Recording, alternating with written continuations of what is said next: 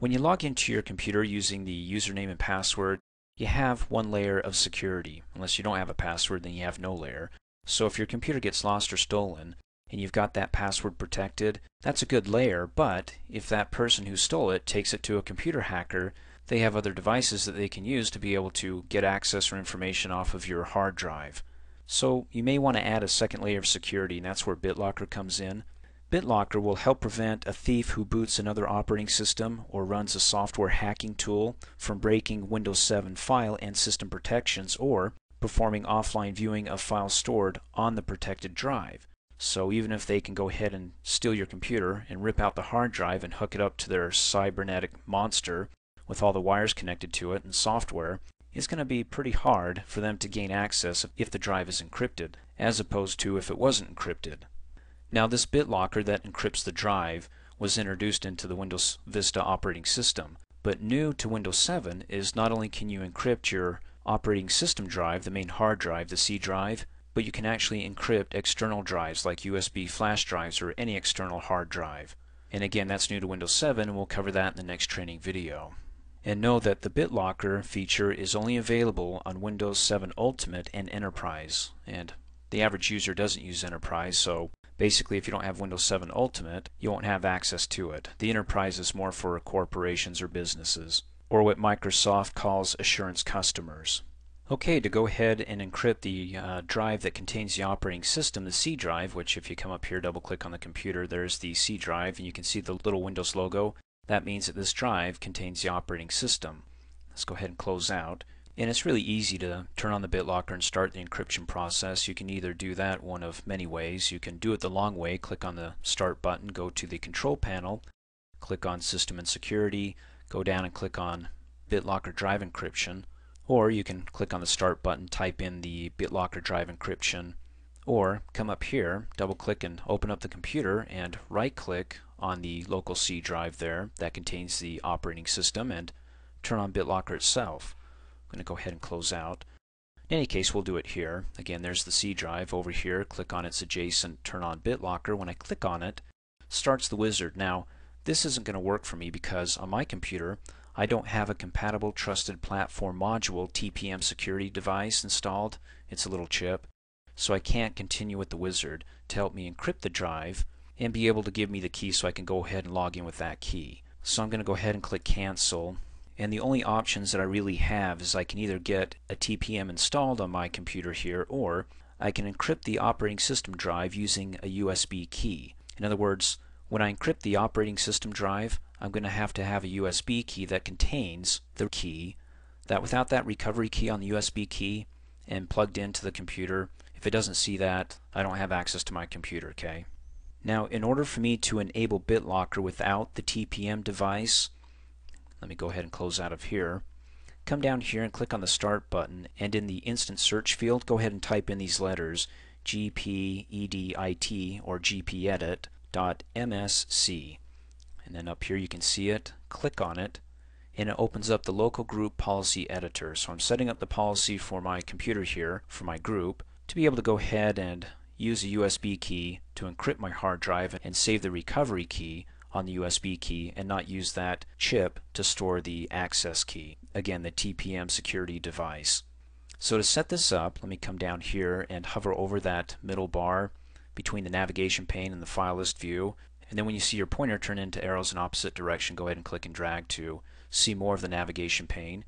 We're going from the computer configuration, so if it's collapsed, click on its arrow to turn it down and expand it, to the administrative templates, and then over here in the file list, go ahead and double click on Windows Components, find BitLocker Drive Encryption, double click on that folder, and then we want to go ahead and double click on Operating System Drives.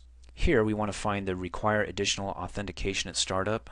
Go ahead and double click on that. You can see it's been disabled. Go ahead and click on Enabled, and then down below make sure that the Allow BitLocker without a compatible TPM device is checked, and it should be checked when you enabled it, but just double check after you enabled it. Make sure that this is checked down below so it doesn't require TPM. Go ahead and click OK, close out. So then we'll go ahead and come up here and try again. Double click on the computer, right click on the C drive, go down and turn on BitLocker, and hey, I'm not getting the error. And as you can see, the computer doesn't appear to have a TPM device, we know that. So to use BitLocker Drive Encryption, a startup key, which will be stored on the USB flash drive, is going to be required every time you start the computer, because if you don't have that plugged into your computer with the startup key on the USB flash drive, then you won't be able to access the computer. So the only choice we have to continue with the wizard is clicking on Require a Startup Key. And then it prompts us, okay, well, you need a startup key. If you don't have one here in the list below, go ahead and insert one into one of the USB ports on your computer. I'm going to go ahead and plug one in now that I'd like to use. It's installing it, it's going to find it. There it is, autoplay behind it. It's drive L. Let me close out. So I'll select drive L, click Save, and then next it allows me to store a recovery key, and explains it here that a recovery key is different from my PIN or startup key, and it's used to access my files and folders if there's a problem with my computer that prevents me from doing so. So be sure to go ahead and either save it to the USB flash drive, print it, and you can't save it to the C drive that you're encrypting, so don't even try, you'll get an error. I'm going to go ahead and save my recovery key to the USB flash drive. Click on it. It's going to be the same key that is going to be my USB startup key, the L drive here. Click Save. Then I'll go ahead and click Next. And then here, are you ready to encrypt this drive? It mentions you can keep working while the drive is being encrypted, but of course your computer performance is going to be affected. Things may be a little bit sluggish or slow. It's good to go ahead and run the BitLocker system check. Make sure that that's checked. So as it says, it will ensure that BitLocker can read the recovery and encryption keys correctly before encrypting the drive. Go ahead and insert the USB memory device containing the saved recovery key, which is the same key. I've got my USB key that needs to be plugged in, but I also saved the recovery key to that USB key as well. So BitLocker is going to go ahead and restart our computer before encrypting, and it warns us that this check may take some time. Going to go ahead and click Continue, and then it wants to restart now. Go ahead and click Restart Now. When I go ahead and restart it, we're going to log in and wait until we see the encryption in progress prompt from the notification area down below here. And it'll take some time, and when it's finished you'll say encryption of C drive is complete. And then you want to remember that after it's encrypted that you'll need your USB key to boot up your operating system, and if you boot up without it then you'll be prompted in the DOS mode to insert the key or to use the recovery key. So make sure you've got the USB key and maybe a separate USB key that has that recovery key, because I have the recovery key on the same USB key that's required for startup. If I lose that one key, then I'm toast. So I may want to go ahead and print that out or copy that recovery key from this USB drive onto another or store it somewhere safe. Now that I got my computer restarted, if I come down here and click on the little Show Hidden Icons arrow, you can come up here and see that the encryption of the C drive is in progress. Click on it to expand and you can see, oh my goodness, this is going to take forever. As you recall, it's about 2 to 3 minutes per gigabyte. And that's it.